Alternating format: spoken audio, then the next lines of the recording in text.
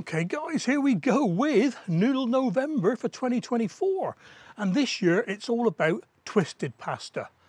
So this year I am making Trofie alla Boscaiola. Probably quite a few Italians out there now telling me how to say it properly, but there you go. And what I'm doing with this one, I'm using a pasta BIANCA. So there's no egg in it. So this is almost, no, it's not vegan, it's definitely a vegetarian dish. So this collaboration is hosted by Tony over there at Kettle Kitchen. And as I said, it's Noodle November 2024 Twisted Pasta. I'll put the hashtag for the collaboration in the description below. And also a playlist for all the recipes that are being made, is at least one a day for the whole of November. On the 3rd of December at 4 p.m. Pacific Standard Time. Now I'll put the UK time up there for you because I can't work it out at the moment. I don't want to get it wrong, so I'll stick it up there. There's a live giveaway, and all you've got to do to take part in this is to watch every video and leave comments on every video. And there'll be prizes on the day as well, just as there was last year. Fantastic. Okay then, so I think I better get on and make something. I'm going to start off with the pasta, and then we'll bring in the rest of the ingredients to do the sauce afterwards.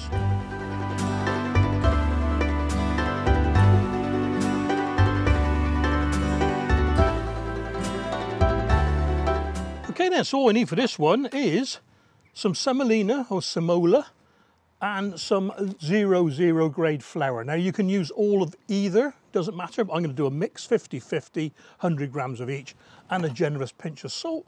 Some warm water, about 100 ml I'm thinking, but we'll see as we go along.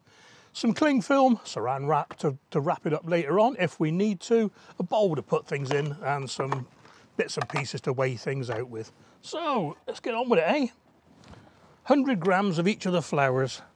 They may all fit into one little dish here, so we'll see how it goes, eh? Well, that's zeroed straight away, look at that. I'm not making an awful lot, but I'll probably make too much for me, you know what I mean?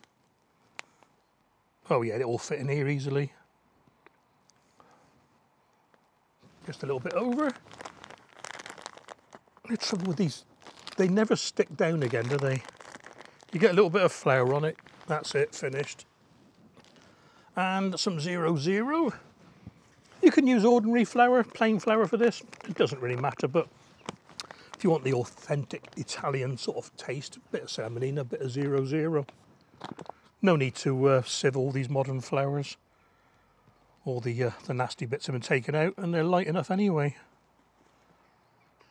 Ooh, a bit over there, Steve, but that doesn't matter, doesn't matter. Right, let's put it over there. And we're going to mix this, it's going to get these stirred up a little bit together. I'm going to do this on the countertop. In my case, a sheet of stainless steel. Ooh. In with a generous pinch of salt, like I said. There we are.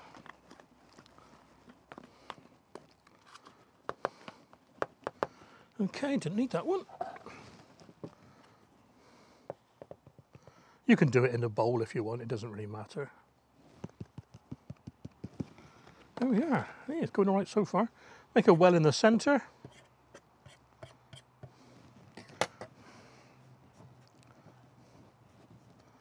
And then slowly add your water. Now I've got far too much in here, so let's have a see how it goes, eh? Just mix a bit in at a time. And as you stir around, the sides of the well get pulled in by the water, so the flour naturally incorporates. You can put a little bit more in if you want, like that.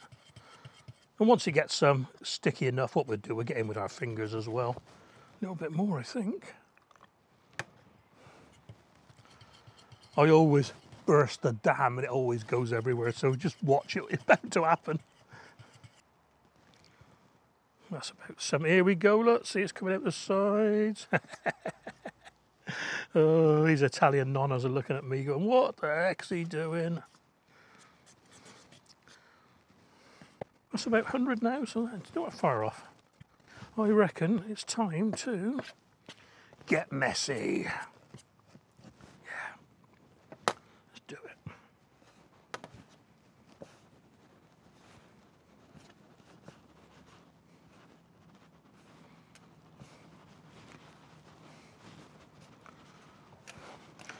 picking up all the dry bits as we go, look.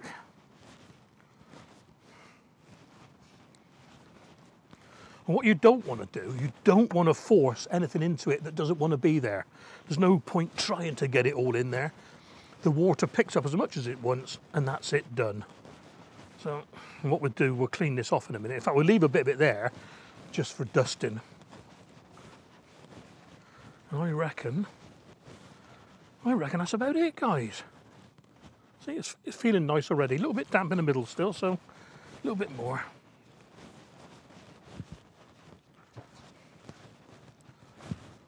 I reckon that's it. Right. I didn't bring a scraper out with me, so it doesn't matter.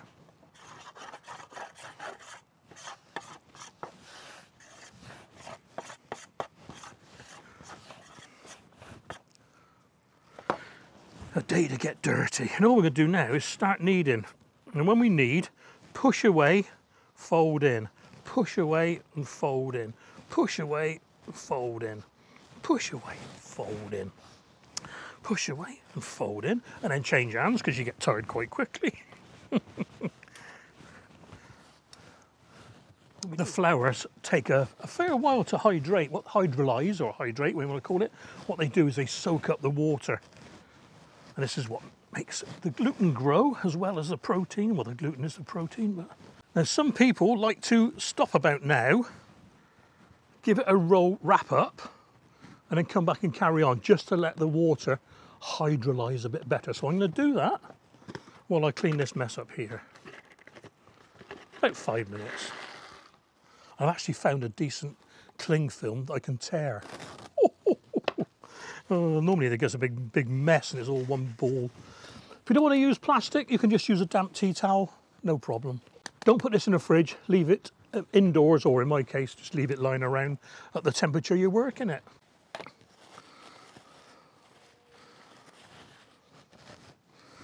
Okay, that's rested for 5 minutes. Another 5 minutes of kneading. And it is lovely and smooth now, look. Perfect. So, time to make the trofie. Now, this could take me a while.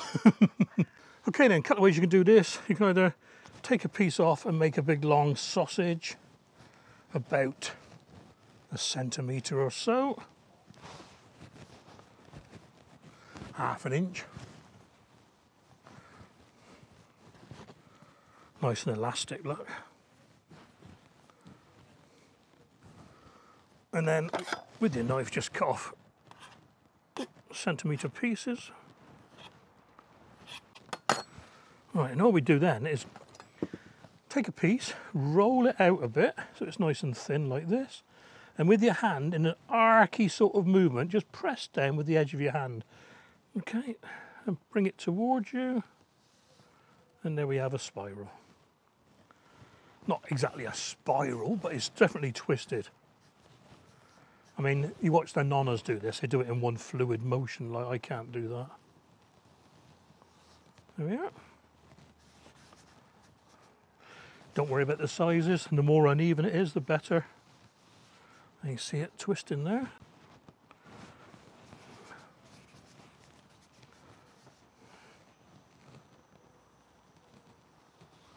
There we are. A bit of a long one, this one. Yeah, too long. Try and do it with this camera. So hand like this and pull it towards you in a curve. Ready? There we go. Don't press too hard because you'll totally squash the pasta. And you can see it twisting, look. Yeah, the other way you can do it is a lot of them. Just hold the dough, pull a bit off, roll it in one fluid motion, and it's done. And flick it out of the way. So roll, pull, done. There you go. Roll, pull, roll, and pull. Okay guys, well I'll bring you back when they're all done. Just need enough for me really. And the rest of the dough, I'll put that in the fridge and use it another time, or a freezer even. Okay, that'll do for me. Gonna save the rest of the dough. Lovely dough, look how smooth that is. Can't make much out of that, but I will. Don't know what yet. So that can go either in the fridge or the freezer. Cover that, and we'll get on with the sauce.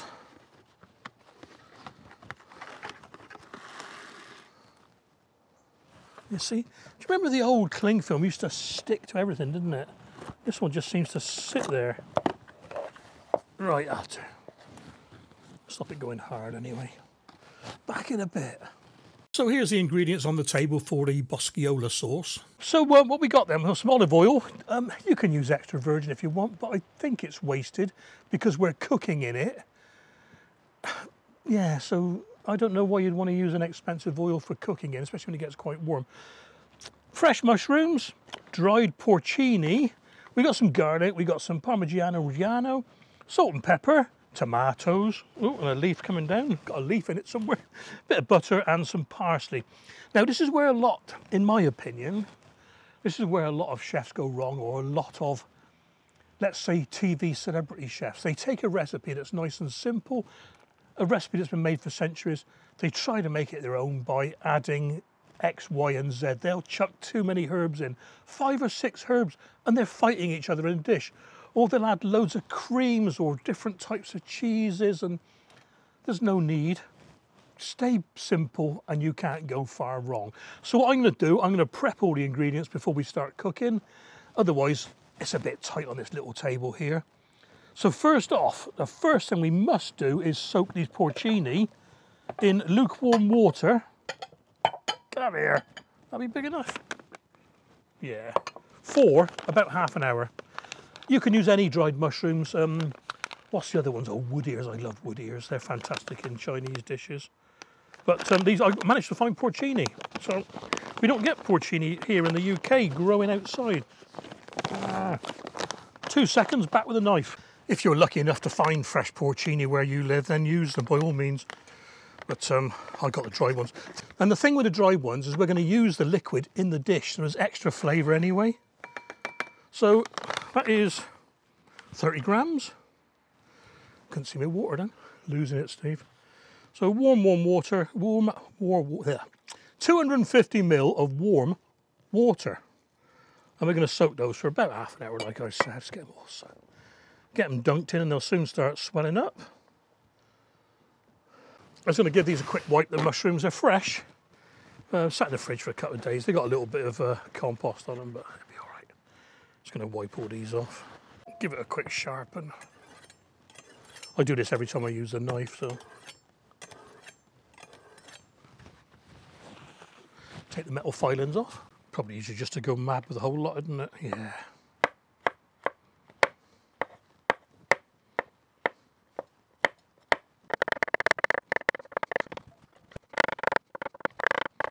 I'll do. Parsley next. Just roughly chop this as well. Put it back in the same tub. Scrunch it all up together.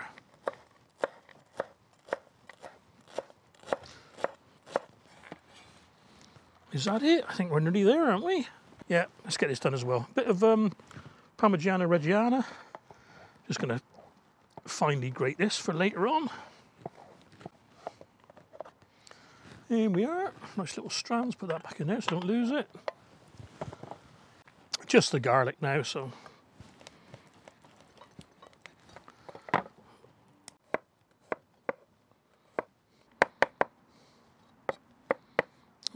Now the problem with rechargeable microphones is you have to recharge them, and I didn't, so I'm doing a voiceover. This is not some cheap Chinese kung fu movie where the words don't match the mouth. Okay, that's all I'm doing now is wringing out the soaked mushrooms. Note to self, wear gloves next time because my hands smelt like a pair of old socks for a few days afterwards. No amount of scrubbing would get the smell out. Pour the liquid into a coffee filter or a good couple of layers of kitchen tissue. Let the liquid soak out because we're going to use this again, and we're taking out all the gritty bits from the mushrooms. Give the final bit a squeeze, and there we go. A good glug of olive oil in your pan. Get the oil warm. In with the garlic, and all we're going to do is brown it off a little bit. Give it a bit of colour before we add the rest of the ingredients. Okay, that'll do. In with the chopped parsley. Very quickly. In with the soaked mushrooms, and you can chop these a bit, but I'm not going to bother.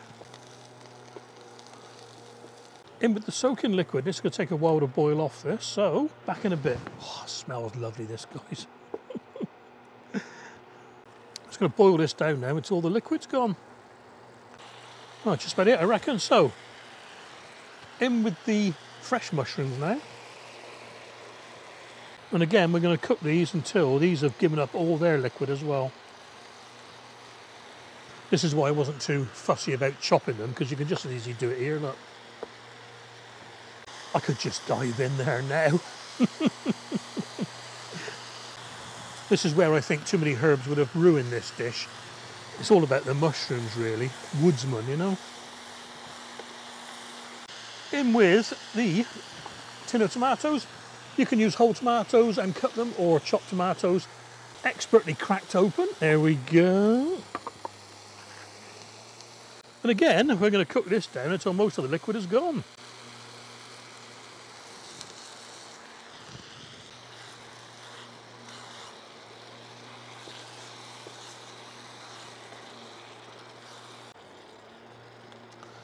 Okay, in with a good generous pinch of salt and pepper.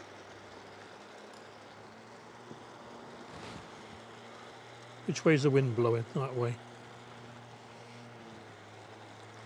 A little bit more, I like pepper.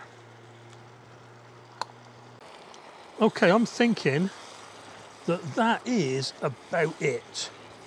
I want a little bit of liquid left in the dish.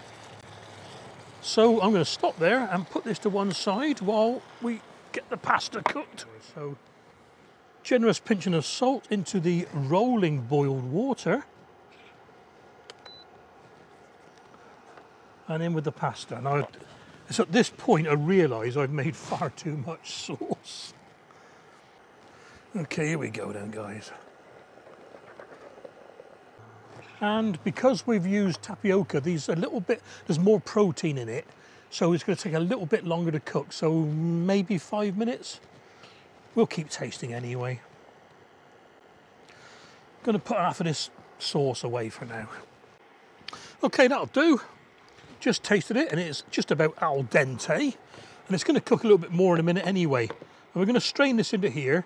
I normally do it in the sink, but I haven't got a sink out here. Oh, look at that. In with the pasta, and it will finish cooking in here a little bit. Oh, get it all coated. I'll tell you what, I wish we had smell-o-vision. In with the butter, got a bit too much there. So stir that in.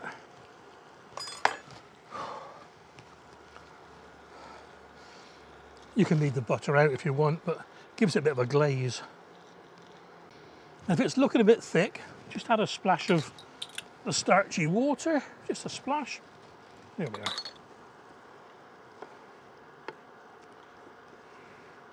There we are then.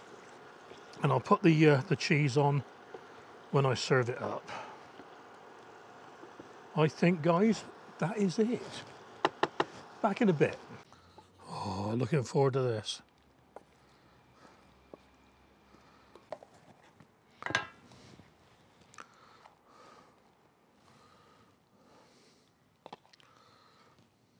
Okay then, a little bit of twisty pasta first. Just right, just right. A bit of crunch to it. I think that's from the Semolina. All right, let's have some of this sauce. Where is it? Oh, that.